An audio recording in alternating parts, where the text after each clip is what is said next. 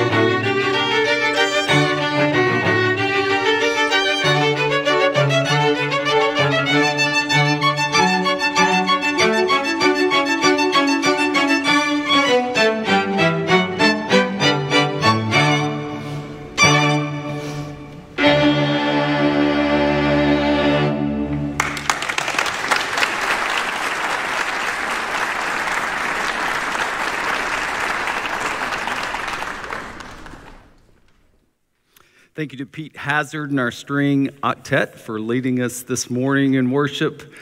Good morning. Welcome to Stonebriar. My name is Charlton Hyatt. I serve here on our staff as a pastor, and we're glad you have decided to join us here today, this morning, for our time of worshiping the Father together. Also, if you're joining us from live stream, we welcome you from wherever you're tuning in. Thank you for joining us also. Our senior pastor, Chuck Swindoll, and his wife, Cynthia, are enjoying some time of respite and relaxation this month. And, of course, last month also. He'll be back with us in September. We look forward to him returning here. But Dr. Jonathan Murphy has been with us this month and a little bit of July. Jonathan is no stranger here at Stonebriar. He is welcome, and we are so thankful for him and his ministry here. He also serves on the staff at Dallas Theological Seminary, where he chairs the Pastoral Ministries Department, and he also serves on the preaching team at Christ Chapel in Fort Worth. He and his wife, Sarah Jane, are originally from Belfast, Northern Ireland, but make their home here in the Metroplex. And he and Sarah Jane and their kids are here with us this morning. So, Jonathan, thank you for being here. Would you join me in welcoming them?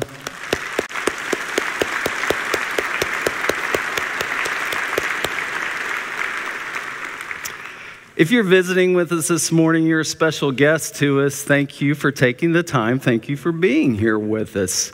There is a little card in front of you. It's probably on the back of the seat. You can take a picture of that with your camera. It'll bring up a form for you. You can fill out about your visit with us today. But also, please, if you don't do that, or if you do that, after the service is over, in our atrium, we have an information center, and we would love to get to know you, answer any questions you may have about Stonebriar. So if you'd make your way back there at the end of the service, we can help you and hopefully invite you back, and you will return to be with us again. Thank you for being here. This morning, of course, we will, as a family, enjoy a time around the Lord's table. We will have communion together. And when we do that, at the end of our services, we have a benevolence offering that we take up. We're so thankful for our benevolence ministry. They meet behind the scenes, often with those in our church and our community who've just fallen on hard times.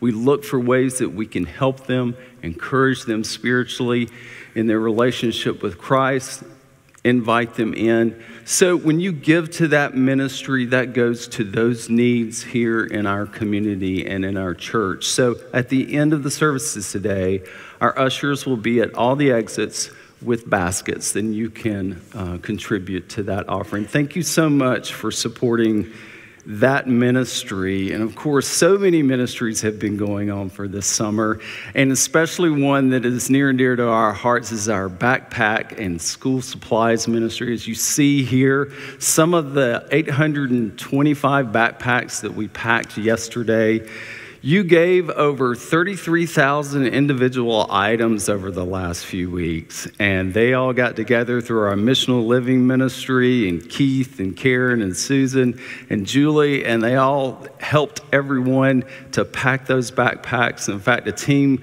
went out yesterday to our Hilltown community in Little Elm, had a time of just giving those backpacks out, praying over and visiting with the folks there, sharing the gospel with them.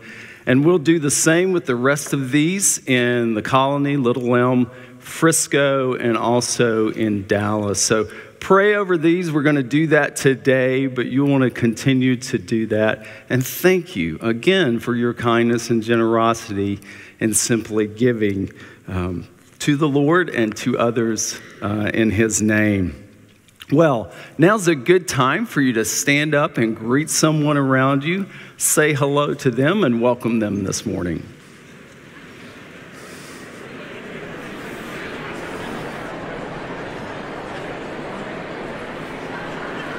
Great.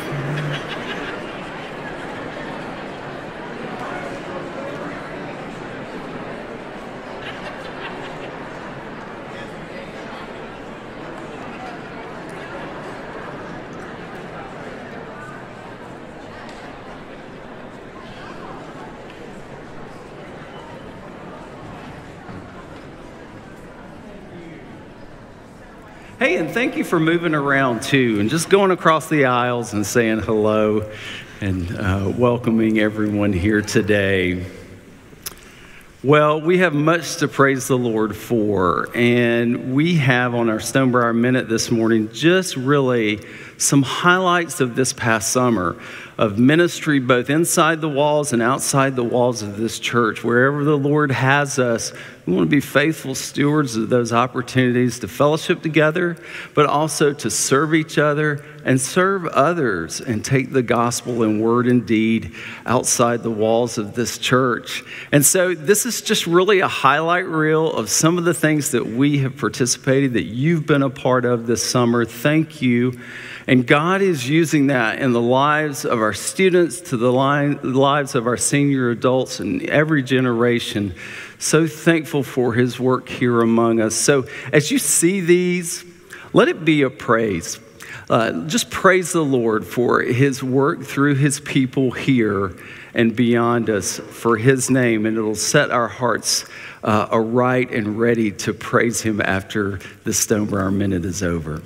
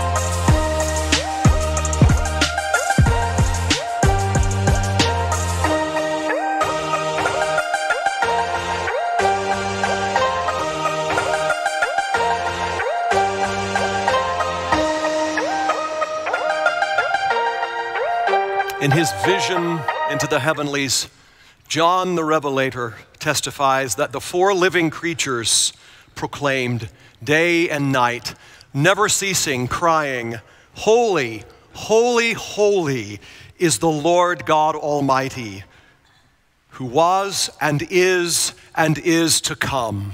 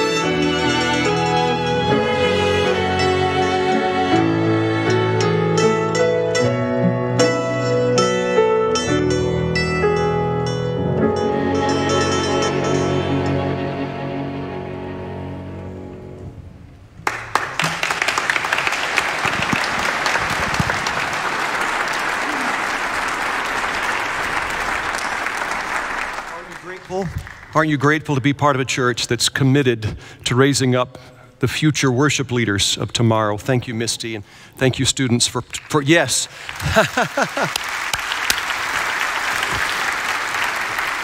For focusing towards the truths of God that we've just heard, that His ways are perfect even through those hard times, those hard and challenging times. We learn to trust Him most. Amen? Amen.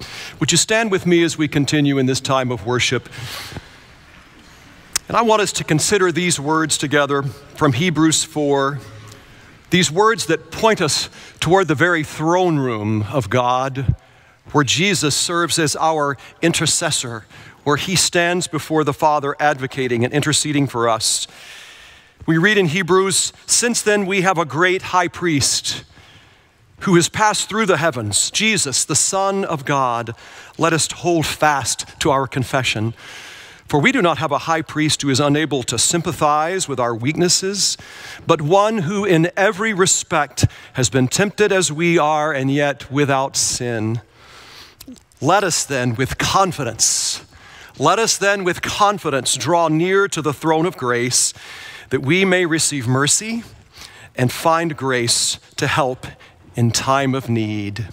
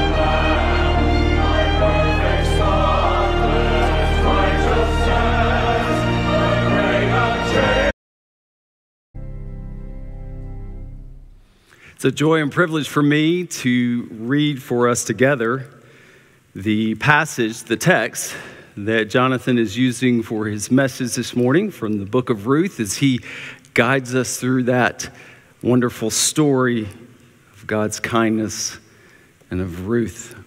So if you have a copy of the scriptures with you, please turn to the book of Ruth. We'll be looking at chapter 2 today, verses 1 through 23.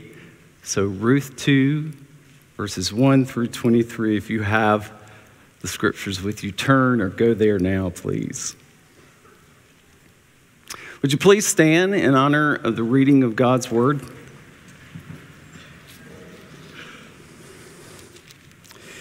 Now there was a woman herself working in a field that belonged to Boaz, the relative of her father-in-law, Elimelech.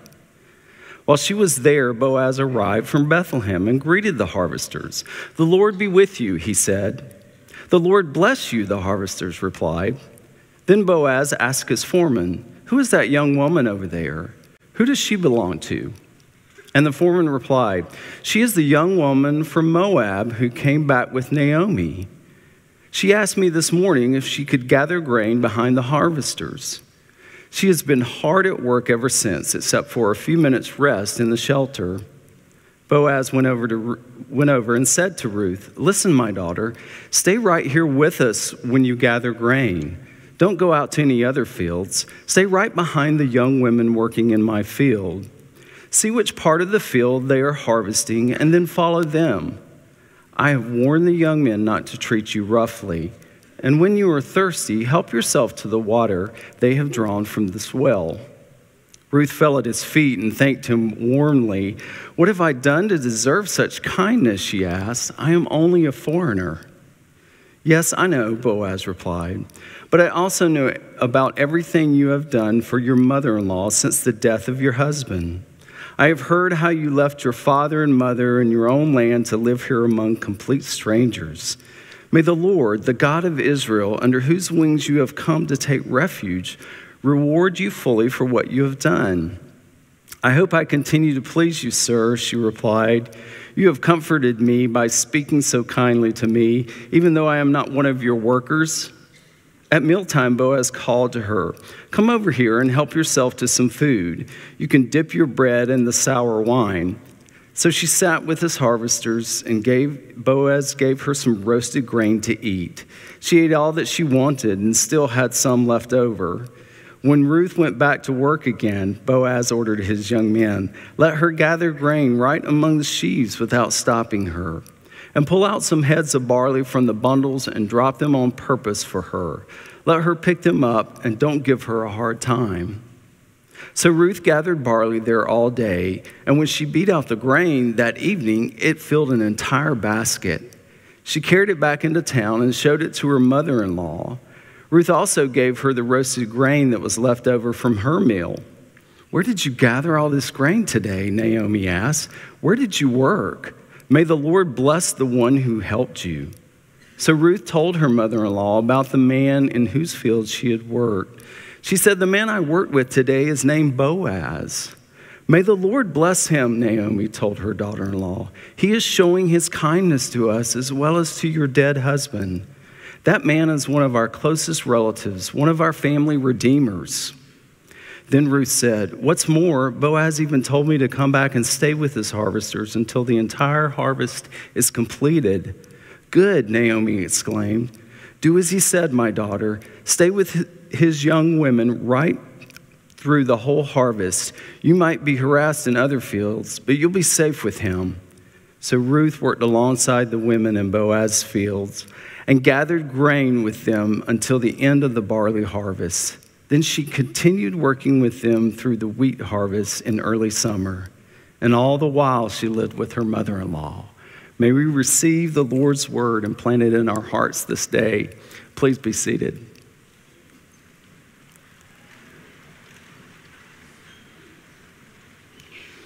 Would you join me in praying to our Father? Father, not to us, but to you, to your name, all praise we give, all majesty and honor and adoration, for you are worthy. And Father, sitting above all the heavens, you look down to see us, and you love us. You listen to us. You show compassion and kindness. You demonstrate your love through your Son, our Savior, Jesus Christ. Even he left the Holy Spirit for us to help us. Father, what kindness, what generosity you have given to us. May we be instruments of that to all those you place before us, those in our families, those in our neighborhoods, wherever you have us, Father, that we may point to you and your goodness, your generosity. May we take all of the stuff of this world, the malice, the clamor, the anger, the filth, the talk that does not honor you. May we put that off, put it aside, and put on Christ. And instead, Father, be kind, tender-hearted toward others, forgiving each other, and others, just as you have forgiven us everything in Christ. To that measure by which you love us, Father, you've called us to love each other. Help us to see that. Help us in our weakness to trust you in that and step into those opportunities all around us, Father, so that again, you may receive the praise, the glory, that Christ may be seen, he may be lifted up. He'll draw everyone to him. Thank you for how you love us. And so, Father, we offer this time today, and we offer these backpacks, these gifts to those as school begins this week and in the coming days. We pray for our children and pray for our students, those that will receive these packs, and others here in our church and in our community and in the adjoining communities. Lord, watch over them. Father, bless them, protect them, and lead them by your love. May they be instruments of love to one another. And so we also pray for all the schools that are starting, whether public or private or Christian, Lord, all these and those that serve in them, the teachers, the staff, the administrations, the principals, the coaches, all those that have a part in the schooling. Lord, would you watch over them? Would you strengthen and encourage them? It is a dark world. It is a difficult time by which they do this work. So, Father, would you bless it and bless our children, our kids, and for our parents as they're praying for their kids and grandparents and relatives. Lord, we just bring this before you, ask your good in it. Thank you that we can. Thank you that you've made the way, as we've just proclaimed, through Jesus Christ, that we can confidently ask for your hand in all of these things. Father, to magnify your name, to lift up the name of Christ, and to let your love in Christ lead us, that we may walk by it. So to that end, Father, guide us today. Be with your servant Jonathan as he comes to bring this message, Lord, and speak through him and through your word to our hearts, that we would receive it and you would lead us by it. We love you. Increase our hearts to be better lovers of you and others around us. And Father, we pray all this as it would please you, and in the matchless name of our Savior and Redeemer, Jesus Christ. And all God's people said, amen.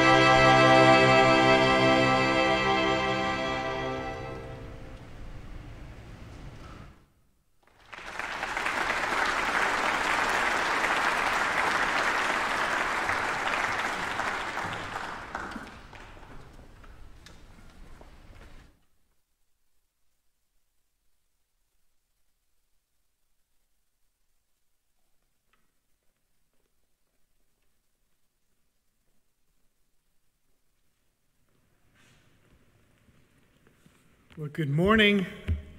It is good to be with you once again. Please turn back to Ruth chapter 2. We're in this series through this wonderful story, this wonderful book. God wrote it for his people 3,000 years ago with relevance for his people today. And so we'd like to explore some of the lessons that are there for his church, for us. Did you know that when this nation was birthed, it also entered into some very, very dark days very early on, right after the Revolutionary War. Dark days fell upon it also. And while the founding fathers and the people alive at the time got along and were excited, those days very quickly turned into a decade-long season of what do we now do? What now? We've never been alone. We've never governed ourselves. Where do we turn? What's the next step? And an 81-year-old man rose to address the delegates, the representatives there in Philadelphia, and he recommended that they do what they had done 10 years earlier during the war, which was simply this: turn to God. Turn back to God. Referring to God, this man, Benjamin Franklin, for those of you who are interested, he said this: have we now forgotten that powerful friend? Or do we imagine that we no longer need his assistance?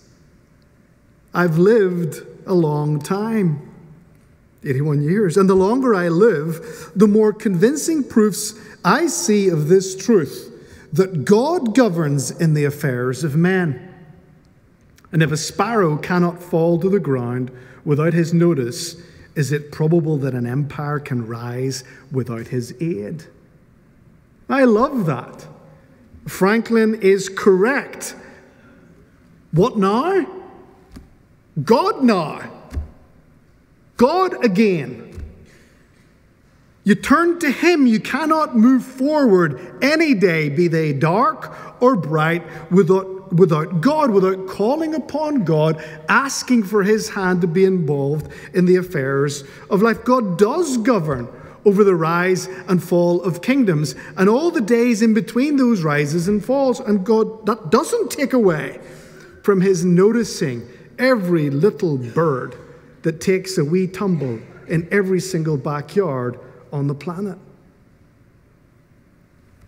What now? You turn to God. You turned once and you return to him every single day. And as I thought about that, I'm thinking of Naomi and Ruth, of course, because they're in that what now state in life. Where do we turn now? What do we do now? They've hit rock bottom. If you have been with us for the last few weeks and you've been in chapter 1 of Ruth, you'll have seen that they have been emptied of life. Theirs hasn't just been a little tumble. Moab emptied them of everything that they valued in life. The fields of Moab didn't produce what they advertised. And so they make their way back to God down this wee straight and narrow road and into the fields of Bethlehem in chapter 2. And that's an important shift in chapter 1 into chapter 2. It represents more than a geographical move. It's a spiritual move. It's a spiritual shift. They haven't just moved from a set of coordinates on a map to another set of coordinates on a map. They've moved from outside of God's will to inside of God's will, right where God wants them. And yet, the morning after they arrive in Bethlehem, they're still empty. Life's still hard. The prodigal Naomi returned to God. The pagan Moabite Ruth was converted to God. They're inside of the sphere of God's specific kindness, the promised land, but life's still hard. What now? Well, chapter 2, I believe, helps us with that one. What now? If you've been tracking with me for the last few weeks, one of the things I've been trying to get you to see is that the book of Ruth is a story of God's kindness as it emerges in the twists and turns of everyday life. Regular comings and goings. God's kindness emerges in ordinary and subtle and simple ways. God likes kindness, and kindness in people gets God's attention because it's his trait to begin with. He's a kind God. Well, today we see God's kindness is not just mediated through, the rain that fell on the fields, that broke the drought, that broke the famine, and restocked the shelves of Bethlehem's Walmart. I mean, God visited his people. And he visited them in the fields with a harvest. But we see that God's kindness is more often than not mediated through people. Through godly people. People who are available to channel it toward others. And that people can, and that people should be God's people. Today, the church. Well, I want to go back to Ruth 2 and tell you a little bit about what's going on in that story, but to focus attention primarily on an individual who we haven't met thus far in the story. We've met Naomi, we've met Ruth, and I'm going to say a few things about them, but I want to focus in on Boaz. Boaz becomes our how to live in dark days role model in chapter 2 of Ruth, and I want to draw a lesson from him that you could hopefully apply to your lives. So let's look back there. Turn back to verse 1 and verse 2 there. And you'll remember Naomi and Ruth have walked back into Bethlehem at the end of chapter 1, and they are battered and bruised by life. And Naomi provides a semi-confused interpretation of her condition. Remember, she talks at the end of chapter 1 that she was Naomi, which means pleasant, but they should all refer to her as Mara, which means bitter. And it's how she sees what's happened to her life. And it's partly true that God has allowed that, and she believes that God directly caused it, but we don't know if he directly caused it. Nasty things happen when you remove yourself from the will of God. But she's back in the land, and so don't call me Mara. I'm a different person. Don't call me Naomi. I'm a different person. Call me Mara. I'm bitter. And that's understandable. She lost her husband. She buried her 2 little boys that she birthed and reared to be young men. She buried them in Moab, and she left them there in graveyards. She's a broken woman, and so the name shift in her mind communicates her situation and her mood. And so when in verse 2, Ruth sort of says, I'm going to go out and get some food, Naomi doesn't really lift her head from the pillow. She says 2 words, go, daughter. That's it. In the Hebrew, it's just go, daughter. I don't want to get out of bed today. I'm a broken woman. Life is dark even inside of the perimeter of Bethlehem for her. But Ruth's remarkable. Ruth's in a tough spot too. This is a foreign land to her. And she lost the love of her life. And she waved goodbye to mom and dad, to neighbors, to culture, and she's embraced through faith a new God. But her life is empty, and she's now, as a foreigner, as a Moabite, in a land that is likely to be very, very unkind to her. She can't shake the label on her name, right? If you look at verse 2, it says Ruth the Moabite. The Moabite. Don't forget she's a Moabite. But I love what she does. She puts herself, I believe, in a position that gets God's attention to receive his favor, his kindness upon her life. Look at verse 2. She says, let me go to the field and glean among the ears of grain after anyone in whose eyes I shall find favor.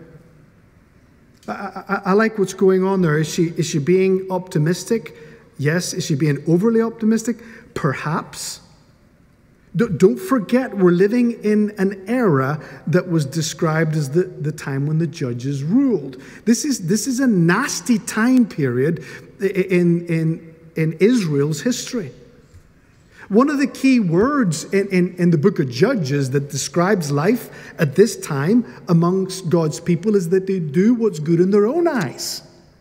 How on earth is she going to find someone's eyes that are going to grant her favor when everybody seems to be doing what's right in their own eyes? There's a little bit of irony there that you're supposed to pick up with that little word use in Judges and Ruth. Now, there's a separate sermon there in verse 2.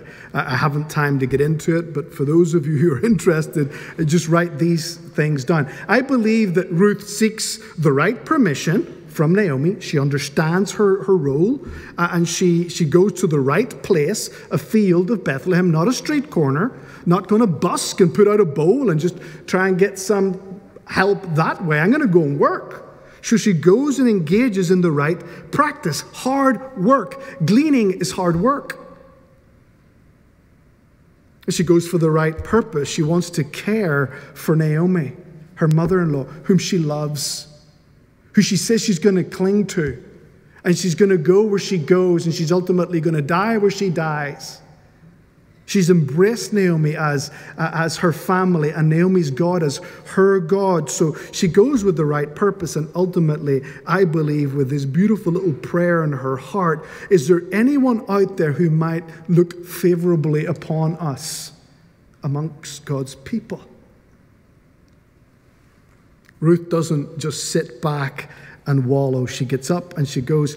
Pastor Warren Wearsby tells a story, and it helps me understand Ruth here, and I hope it helps you understand. He talks about being at a prayer meeting, a prayer meeting for Youth for Christ, and they were gathered there, and they were praying, and they were asking that God would bless them, and they were asking that God would bless the ministry, and they were asking that God would bless those involved in the ministry. And at the end of their time, a man stood up, and he shifted their mindset a little bit. He prayed this: Lord, we've asked you to bless all these things, but please, Lord, would you make us blessable?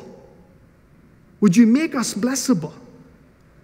And I like that word. I don't know if it's a real word, but it communicates, I think, what is going on here with Ruth. Ruth positions herself in a field where she can be blessable by God. She's walking with him. She's willing to work. She cares for her mother-in-law. And she says, I'm going to go out there and see what happens in the hands of God. She's a blessable lady. And God did bless her. God was kind to her. Look at verses 17 and 18.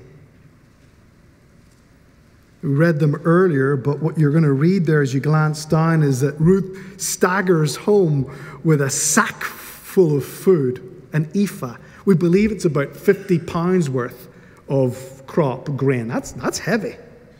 She's, that's heavy stuff. And she has a to-go bag as well from her little dinner date, which we read about a little earlier. A little bit of extras left over from her meal with Boaz, which she's taken back to her mom. We believe that 50 pounds of food like that is probably equivalent to about a week or two of food for two people. She put herself in a position to be blessable inside of the fields of God's favor, inside of God's will, willing to work, willing to go, willing to care, and God showed up and God provided for her and for her mother-in-law. God in his grace does choose to reward blessable type people. People who submit themselves to his care and live responsibly. Walk responsibly before God. But now we get to Boaz, and Boaz, in my opinion, is quite the focus of chapter 2. He's a new character that's introduced, and as I said earlier, he's the role model for us in chapter 2 for life in dark days. Now, if you hear nothing from me in the rest of the service today, I do want you to get this. This is what I'm driving after, that while Ruth positioned herself to be blessable by God, Boaz positioned himself to be useful to God. To be useful to God. He wants to be useful to God, and he positions his life in such a way that at every turn he is useful to God. God wants useful followers. God wants his people to be useful to him. For some mysterious reason, he has invited us to be a part of what he is doing in the world. And not just us as a community, but you as an individual. Boaz models for you use to God.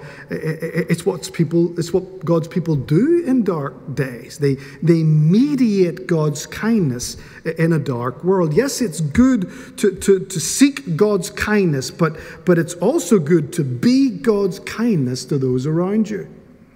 So let me show you that in the life of Boaz in the moments we have left. Right at the start in verse 1, if you look down at verse 1, we're conditioned to meet this man through the lens of him being a really good guy.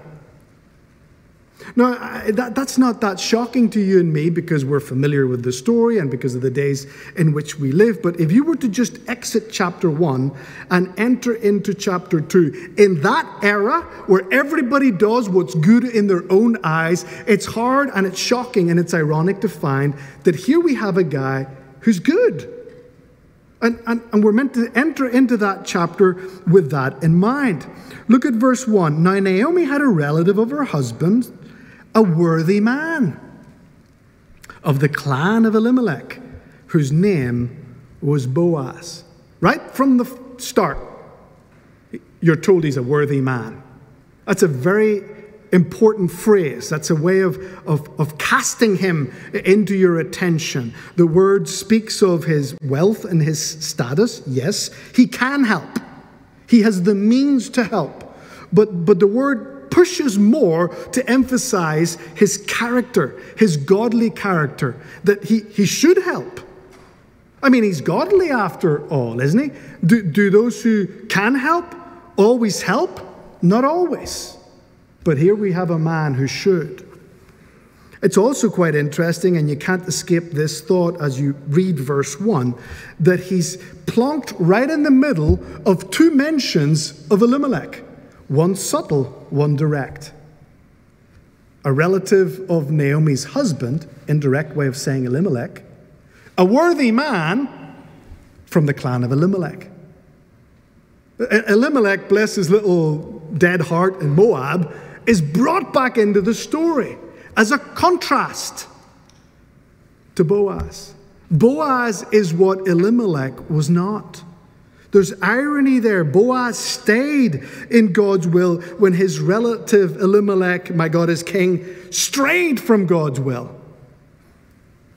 Boaz thrived in Bethlehem, became a prosperous man in Bethlehem, inside God's will. When Elimelech died, seeking life outside of God's will.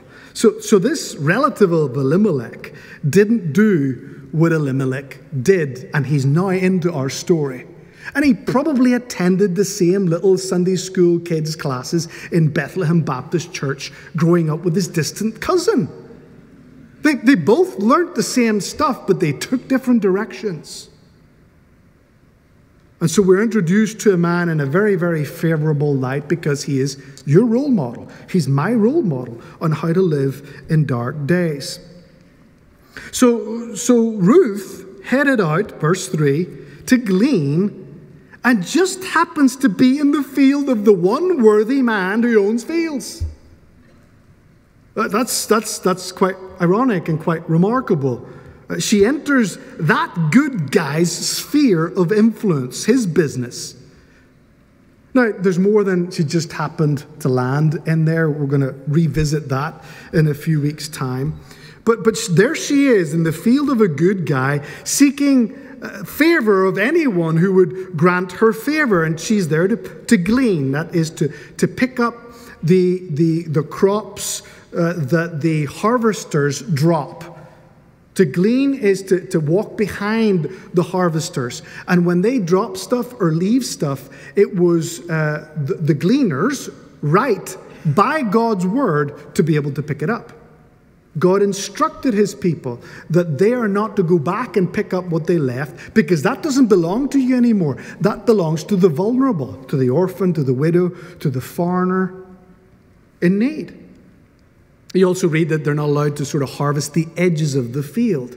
God cares for everyone. And so God wants to provide for his vulnerable people. And so Ruth goes out to glean, to pick up some food, some scraps that is left behind by the harvesters. Look at verse 4. And behold, Boaz came from Bethlehem, and he said to the reapers, "The Lord be with you." And they answered, "Well, the Lord bless you." It's beautiful. The first words out of this man's mouth are a call of blessing upon his employees. In fact, the first word out of his mouth is God, Yahweh, the personal name of God. Remember, this is in a time when nobody looks to Yahweh. Nobody looks to God. And he comes into work. And his words are words of greeting to his people. And they love him. They respond right back with, "And the Lord be with you." Boaz is a nice guy. He doesn't, because he's the boss, just ignore them and walk on by and head to his office hut, his executive suite somewhere to look at some spreadsheets and make big decisions because he's the big boss. Like he's important and they're not. No. He doesn't hurl a few grunts at them and walk on by. No, he sees them. He sees them and he speaks to them. And his words to them are kind. May the Lord bless you as you work in this field for me. Decent people are like that. Worthy people are like that. They're naturally courteous. They're naturally friendly. They're in his field. That is his field. There's no doubt about it. But he understands that this field is the little sphere of influence that God has given me. And anybody who transits through that needs to be blessed by God through me. He's a worthy man. So Boaz is a decent person. He's friendly. He's respectable. Look at verse 5. Then he said to his young man who was in charge of the reapers, "Whose young woman is that?" It's, he's a farmer in one sense, and so he checks in with his foreman, and good business people do that, right? They're alert, they're aware, they're attentive of what's happening in their business, including staff. And so he goes to his foreman and he says, "Who's that?" Now, people try and make more of this, I believe, than is there. This is not an older man checking out the young ladies. This isn't the upperclassmen at college checking out the incoming freshman ladies on campus. Like, who's that? Yeah, this is exciting. That's not what's going on here. This man is genuinely interested in his staff, and she's not one of them. And so, who is she? And the report comes back from his foreman in verses 6 and 7 that, well, it's Ruth, the Moabite, who came back with Naomi. And she's been working here all day, or at least until you've arrived. She's been that hard at it. So he gets a little report on Ruth. Boaz is attentive to what's going on there, and he notices her. But look what Boaz does in verse 8. He goes to Ruth. Again, he sees her, asks about her, speaks directly to her. He doesn't send the foreman. He goes directly himself, and he says, "Listen, my daughter, do not go to glean in another field or leave this one, but keep close to my young women.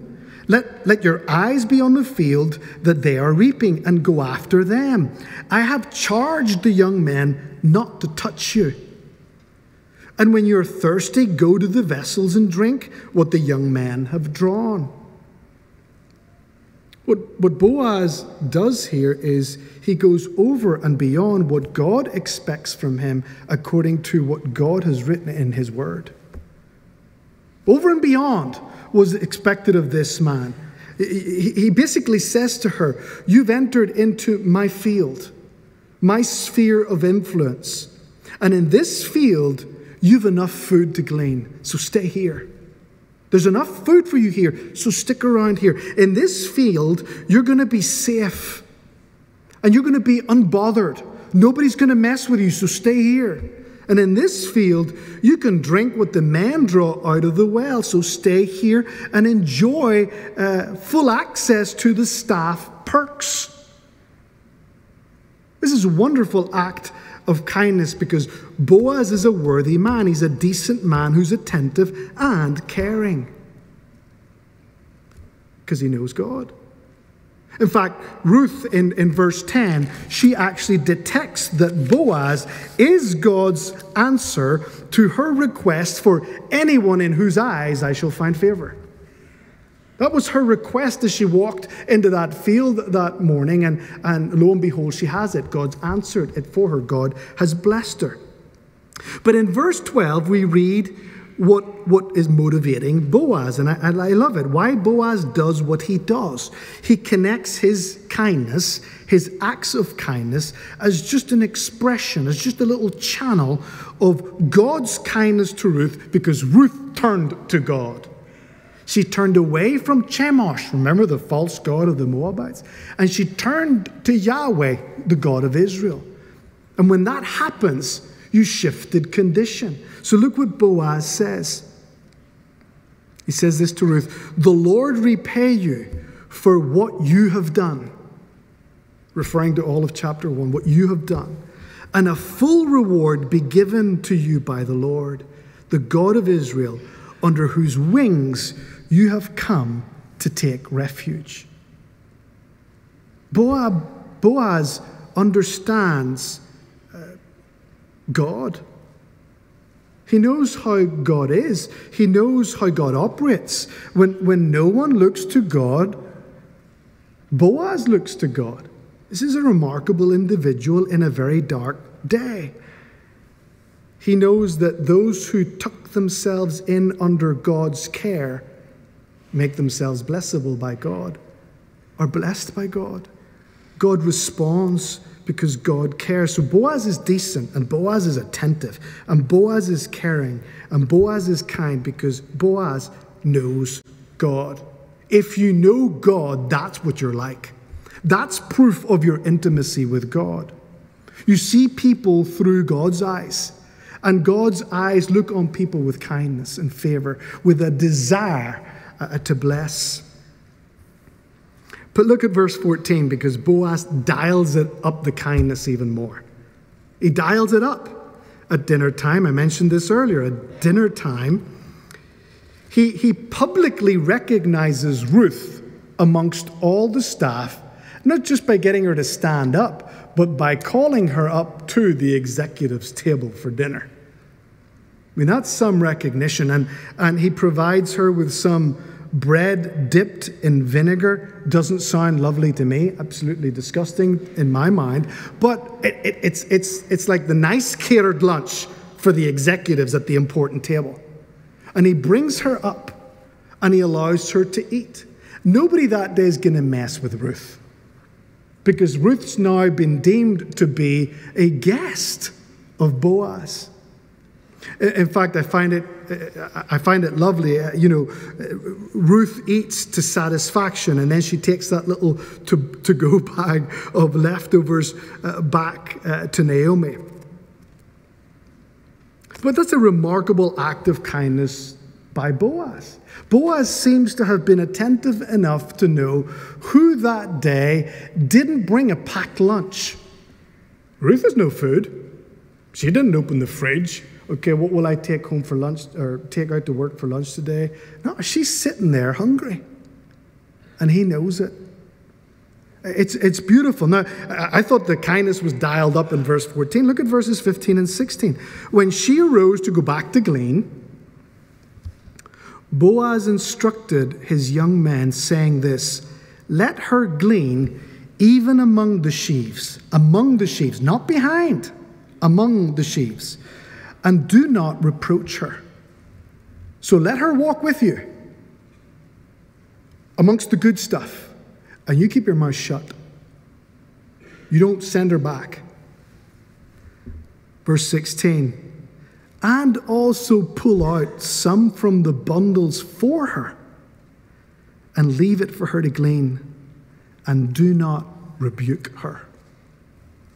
Basically, subtly drop some of the good stuff that you've already gathered so that she can pick it up as is her legal right without feeling like it's been charity. This is beautiful. Boaz's kindness is remarkable. He doesn't just want to give to her generously from the best stuff. He also wants to give to her anonymously so that he gets no credit, so that she maintains her dignity, so that there's no sense of, oh, well, yeah, I'm just a charity case here. It's beautiful. This is exceptional kindness, practical, over and beyond kindness. He really is a worthy man. He's a worthy man. Now, that fact isn't lost on our confused prodigal theologian Naomi. Remember, she's understandably trying to figure out life at home. But when she sees Ruth, stumbling her way back with a 50-pound bag of food and a to-go box, she knows that something's happening here. God's up to something. Her heart begins to be stirred. Hope begins to rise. She must have lifted her head from the pillow when she saw that sight coming through whatever door in whatever place they're staying in. She detects that God's involved, and when she talks with Ruth and finds out it's Boaz, she says, oh, he's a relative of Elimelech. In fact, in verse 20, you can read it there, he says, he is a kinsman redeemer. Now, I'm going to go back to that. The Hebrew word there is goel. That concept of a kinsman redeemer, huge if you want to understand God's purposes in history through the Lord Jesus Christ. This is huge. But a goel, very basically speaking, is a relative that can help a family in need when they have a deceased member of the family. So Naomi goes, oh, hang on a minute, this is interesting. You walked into that particular guy's field, and he, a relative, a goel of ours, was kind to you? Something's happening here. God is up to something. You have to wait to chapter 3 and chapter 4 to figure out what that is. But all to say, and here's the point, and here's the lesson as we wrap it up. How do you live for God in difficult days this week, according to Ruth 2? What now? What do we do now? Well, you become useful to God. I told you that earlier. That's what Boaz models here. You become useful to God, particularly through acts of kindness. You determine whoever enters into your field of influence and your sphere of life on a daily basis that you're going to be kind toward that person, that you're going to make yourself available so that they experience a little bit of the loving kindness of the God that you claim to believe in and follow and submit to. You become useful to God. You live like Boaz models here, a decent, attentive, caring, godly, exceptionally over and beyond kind person. You busy yourself with kindness. What a wonderful way to spend your week. Busy trying to be kind to people because you want to channel it for God, because God will work in those ordinary, subtle, simple little acts of kindness. Especially if you're not drawing attention to yourself like Boaz models here. You become a worthy man. You can help, and so you should help. So the question remains, are you positioning your life to be useful to God? Now, I know that you are collectively. Look at this here. There's a team here, a missional team, a living team here that is organizing attempts to try and bless this community, to express the kindness of God and the love of God to this community. So corporately speaking, I know that this church has multiple opportunities to express God's kindness. These bags didn't fill themselves. These bags are not going to be delivered themselves. And these are just an entry point into a face-to-face relationship conversation with people who are living in darkness. And so collectively, I love that you're all involved in this. But the question is, are you personally? Personally, you. Not y'all, you. It's maybe time to dial up the kindness personally. And Boaz models how for you useful to God type of kindness is vocal. It's alert. It's attentive to those around you. It sees people. It speaks to people. Somebody's out walking the dog in your neighborhood and you walk past, say hello. Smile. The guy's cutting the grass in your yard, perhaps wave at him. Smile. Be vocal, be engaged. Useful kindness, like what Boaz models here, is practical and it's active. It will not stop with just well-wishing people along into their day. Oh, I hope it maybe go well with you. They want to do well to people, practically. You don't just wave at your yard guy. It's 100 degrees heat out there. You take him out a cold Coke or a Dr. Pepper or a glass of water. And that might lead to how are you doing today? How's the family? You're active in your expression of kindness and practical. One of Boaz's descendants way down the line, a guy called James, who wrote part of the New Testament, he says it this way: faith without works is dead. And he's talking about the works of faith. Right? You claim to have faith. But if you claim to have faith, why not back it up with wonderful acts of service to God and the people around you? Useful kindness is active and it's practical. Useful kindness gives. It is giving. Its mindset is not, what can I get from church, from those around me, from work, from my boss, from you. Useful kindness gives. Publicly and privately, large and small. Friends, our time is up. You get the picture. In these dark and angry days in which we live, kindness is our light for Jesus in a dark society.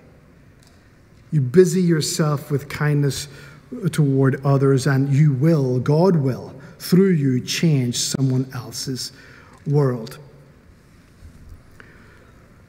Now we're going to celebrate the Lord's table.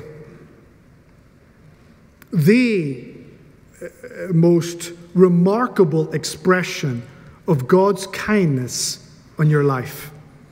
If you're a believer in the Lord Jesus Christ, if you have entered into life with God through personal faith in the Lord Jesus Christ, then this is your table.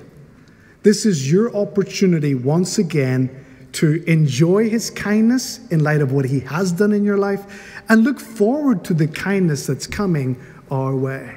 We get to celebrate together. The bread, of course, speaks of the body of Christ broken for you. The cup speaks of the blood of the Lord Jesus Christ that was poured out for the forgiveness of your sins. How kind is that? We sang earlier about Christ being our high priest. He is our high priest today. But he was also the sacrifice that was put on the cross in your place. So I'm going to pray, and then the servers are going to distribute the elements. I ask that you hold on to the elements when you serve them so that we can partake of them together once I return after a little time of reflection. So this is your opportunity to reflect personally, privately there with the Lord for what he has done. Father, we thank you for sending the Lord Jesus Christ into the world, motivated by love, to restore us back to a relationship with you. And we know the book of Ruth has a role to play in that broader story of the gospel. But we're grateful to you. Father, we thank you for the forgiveness of sins. Lord, we take this opportunity as a community of your people this morning in this little corner of the world, in this little backyard, to say thank you and to remember and to reflect. Meet with us now, we pray. Amen.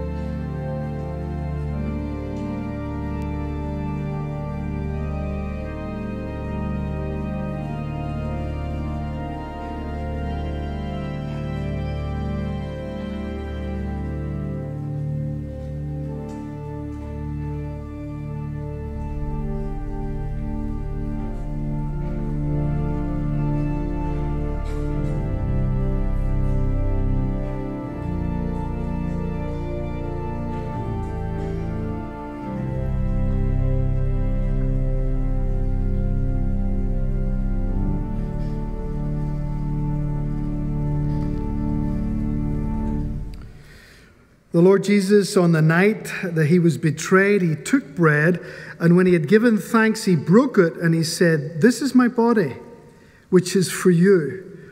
Do this in remembrance of me." Let's take of the bread together.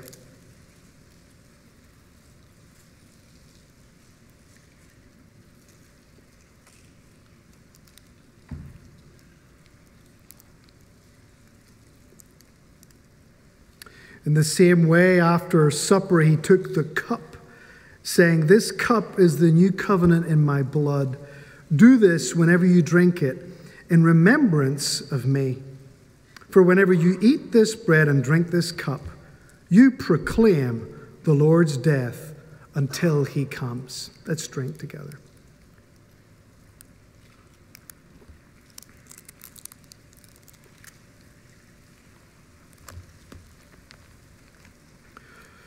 Father, we feasted at your word. We've remembered the death, burial, and resurrection of the Lord Jesus Christ. And in partaking of the Lord's Supper together, we do proclaim our faith, our hope, our joy, our gratitude to you until he returns. Lord, I pray your blessing upon your people this week. That just as we have tasted of your kindness in Christ, that we would be channels of that to others in simple and yet in such important ways this week. In Jesus' name we pray. Amen.